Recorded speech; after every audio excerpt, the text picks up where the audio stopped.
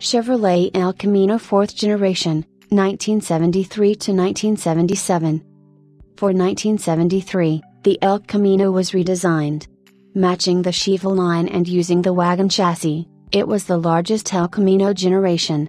Energy-absorbing hydraulic front bumper systems on these vehicles added more weight. There were two different trim levels of El Caminos during this period. The base model and SS option shared interior and exterior appointments with the Chevrolet Malibu, while the El Camino Classic, introduced for 1974, shared its trim with the more upscale Chevrolet Malibu Classic. The chassis design was as new as the bodies with 25 mm, a wider wheel track, front and rear. The left wheel was adjusted to have slightly more positive camber than the right, which resulted in a more uniform and stable steering feel on high-ground road surfaces while maintaining excellent freeway cruise stability. Clearances for spring travel were also improved for a smoother ride over all types of surfaces. The coil springs at each wheel were computer selected to match the individual car's weight. Front disc brakes were now standard on all 73 El Caminos. Additional new features were an acoustical double panel roof, tighter fitting glass, flush-style outside door handles, molded full foam seat construction, flow-through power ventilation system, inside hood release, refined Delcatron generator and sealed side terminal battery, a larger 22 US gallon, 83 liters, 18 imp gal, fuel tank, and flush and dry rocker panels introduced first on the redesigned 1971 full-size Chevrolets.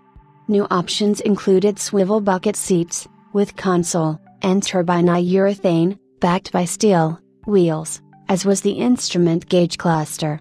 A benefit of the new body designs was much better visibility, to which the unusually thin windshield pillars contributed. A structural improvement was a stronger design for the side door guard beams. El Caminos shared the colonnade frameless door glass with other Chevrolets, and would continue this feature into the next generation as well. The 307 two-barrel V8 with 115 horsepower, 86 kilowatts, was the base engine.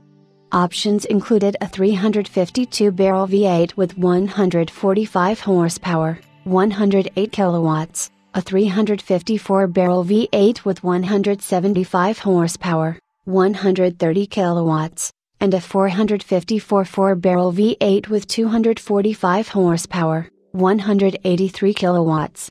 Hardened engine valve seats and hydraulic camshafts made these engines reliable for many miles, and allowed them to accept the increasingly popular unleaded regular gasoline. The 3-speed manual transmission was standard, 4-speed manual and turbo-hydromatic 3-speed automatic transmissions were optional. Cross-flow radiators and coolant reservoirs prevented overheating. The SS, then a trim option, included a black grille with SS emblem, body side striping, bright roof strip moldings, color-keyed dual sport mirrors, special front and rear stabilizer bars, rally wheels, 70 series raised white lettered tires, special instrumentation and SS interior emblems. The SS option was available with a 350 or 454 V8 with the 4-speed or turbo-hydromatic transmissions. Also, it was not widely known, but a Laguna S3 front end could be fitted on these cars, and was available through the Central Office Production Option, COPO, system as Code 6H1. It was not widely ordered by many, however, more than likely due to limited information both on the part of customers and many dealers at the time.